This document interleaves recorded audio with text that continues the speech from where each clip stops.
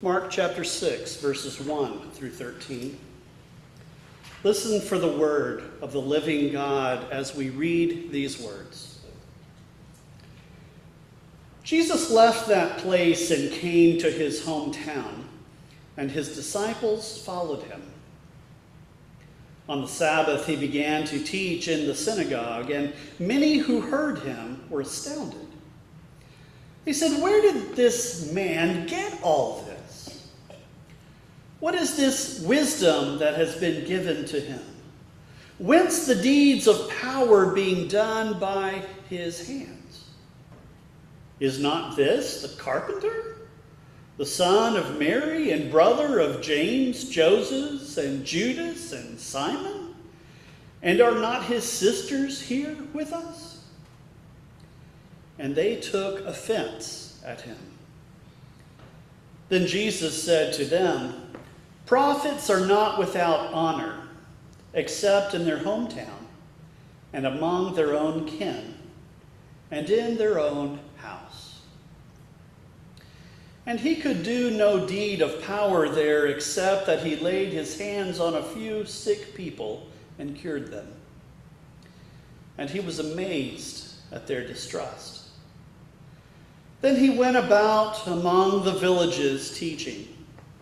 He called the 12 and began to send them out 2 by 2 and gave them authority over the unclean spirits. He ordered them to take nothing for their journey except a staff.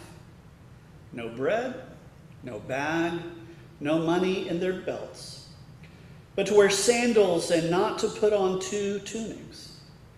He said to them, "Wherever you enter a house, stay there until you leave the place. If any place will not welcome you and they refuse to hear you, as you leave, shake off the dust that is on your feet as testimony against them." So they went out and proclaimed that all should repent. They cast out many demons and anointed with oil many who were sick, and cured them. The living God still speaks today. Thanks be to God. We've heard that familiarity breeds contempt. In another sense, we tend to stop looking at what has become overly familiar. We're often blind to what we assume we already know. It is difficult to turn fresh eyes on things that have long ago been assessed and we have determined that we know or understand them. When what we have assumed to be true is challenged, it can be difficult for us to take stock, to seriously evaluate our preconceived ideas and notions. Those assumptions have seemingly served us well. They've brought us to this point and place in time. But what do we do when we are surprised by Jesus, with whom we are already well familiar? Officially, at least, I've been driving since I was 15. My sister did put me behind the wheel of a car when I was 12. But I've driven well over 50 different vehicles over the years, cars and trucks, along with a tractor or 2. I never really learned, however, to recognize when something was wrong with the vehicle I happened to be driving. Perhaps it's that I've had so many different driving experiences in vehicles and driving conditions, beyond fuel, oil, filters, air pressure. All I really know about cars is getting behind the wheel and driving. I tend to ignore the mechanics. I have strong expectations that I get behind the wheel and the car will obey me. So when something's out of sorts, I don't notice. When Pat hands me the keys to Taylor's truck, I expect to get behind the wheel, crank the engine, and drive. I check the lights and the response of the steering and brakes and accelerator before I'm out of the driveway. Everything else, I just assume, will go as expected, right? Other details fall aside. I may chalk them up to differences from one vehicle to the next. It often takes someone else to draw my attention when something needs a mechanic's intervention. If the vehicle drives, it's working just fine. That's what vehicles do, right? When Jesus comes to his hometown in today's passage from Mark, there are expectations placed upon him as well. The townsfolk knew who he was. They had seen him growing up among themselves. Jesus was already a known quantity. Despite reports of his amassing and teaching crowds, they knew him too well to get caught up in all the hoopla surrounding him. Like the kid coming home from college, he was supposed to settle into that space. He was supposed to seemingly go right back to what space he occupied before he ever left. Nothing should have really changed while he was gone.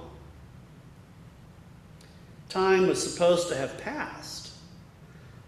But no one had broken the mold that he had always been assigned. When the mold no longer fit, there would be conflict. Mom used to tell me an expert was just a briefcase carrying ordinary pert who happened to be at least 50 miles from home. You couldn't be an expert if you were at home. We tend to give room for there being homegrown experts, and yet we treat outsiders with a little more leeway to teach us something new. We don't quite have the same preconceived notions about who they are that we attach to those who grew up at our feet. We expect to have to learn about them. They may still shock and confuse us in many ways, but the expectations that we have for them are a bit more fluid.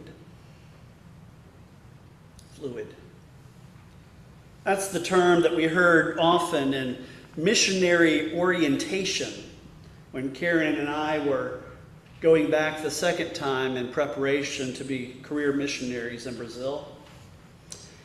They said it was no longer enough that we be flexible.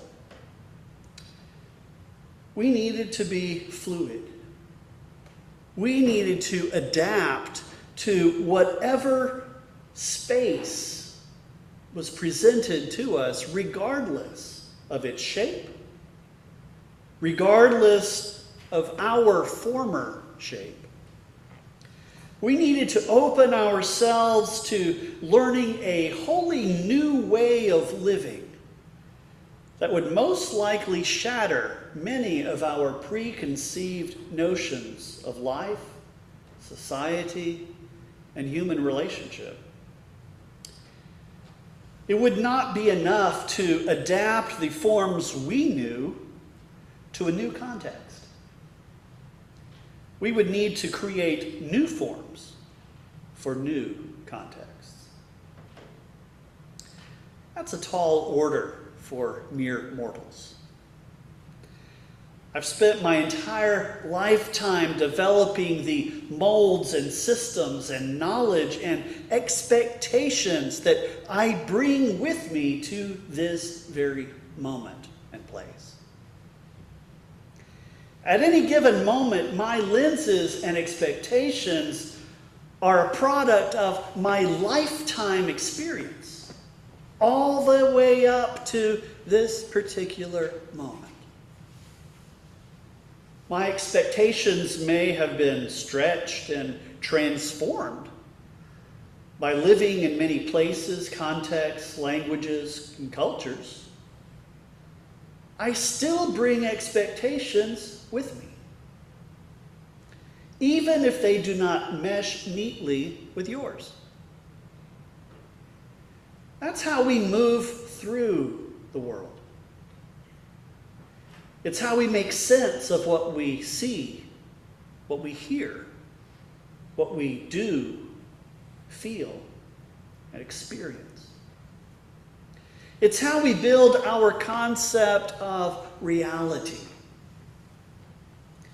It's in that created reality, that picture of how life functions, that we find whatever security we might personally have. Jesus no longer fit the expectations of him back home. He had risen and moved past the expectations, definitions, and understandings the home folk had of him. It wasn't just the townsfolk either. Remember 3 chapters back when Jesus was at a home elsewhere and his mother and brothers and sisters had come to fetch him and set him straight? There was something about Jesus' ministry, Jesus' healing and teaching that did not conform to any of his home folks' expectations of him. Apparently, he had not been giving life to clay birds. He had not been healing sick people. He had not been correcting his teachers or resurrecting friends from the dead during his childhood, adolescence. He had not grown up as a miracle worker or as a teacher of the law. Coming back home, Jesus was no longer who he had been. He was not the day laborer going into the fields at their side, building walls, mending fences, caring for the family's animals. That he had changed meant he no longer fit their expectations or their categories. He did not walk, talk, or act the way they expected him to. He had grown past those constrictions, those limitations. And they had not been around to see the changes occurring in him, through him, and around him. Coming face to face with the transformation they were seeing made them uncomfortable. It made them very uncomfortable. We don't like being uncomfortable. We don't like having our expectations be trashed. We like it even less when our discomfort forces us to take a new look at what we thought we already understood. It's a lot easier to brush new information aside than it is to change our ideas, to incorporate new developments. It takes a substantial degree of self-confidence to accept that we will be all right should our understanding of God, of people, of ourselves, of best practices, shift, change. Our human tendency is to fight against change, to fight challenge, to fight new ways of being, of doing, of thinking. Sometimes we find it much simpler to assess what we know of the messenger rather than respond to the message itself. When the local boy comes back home, we find it hard to process how he may have changed due to experiences, exposure, or education that we have never had. Demeaning the messenger gives us an easy way out. It means we don't have to listen or assess new ideas. We don't learn much in the process, but we get to cling to our established ways a little more comfortably.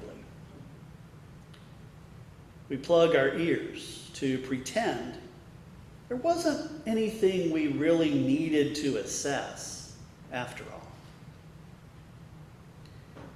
Meanwhile, Jesus continues on with his ministry.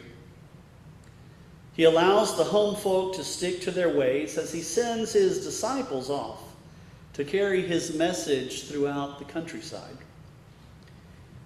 People less familiar with him and his disciples would be more open to assess what they had to say than townsfolk with a fixed notion of who he was. They would not be as tempted to look at Jesus and his disciples from a lens of familiarity, from a mold they had already created, a mold he was supposed to fit. The more important issue at hand, the more reticent we are to open ourselves to reassessing it fully and without prejudice. How well do we really know Jesus? Have we created too restrictive a mold for him to fit? Or are we willing to embrace a journey of continued discovery with him?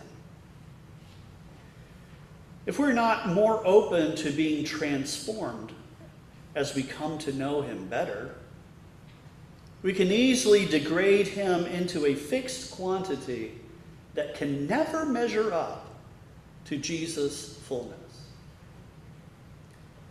Have we become overly familiar with our ideas about him? If we're not careful, we could end up denying him in the process.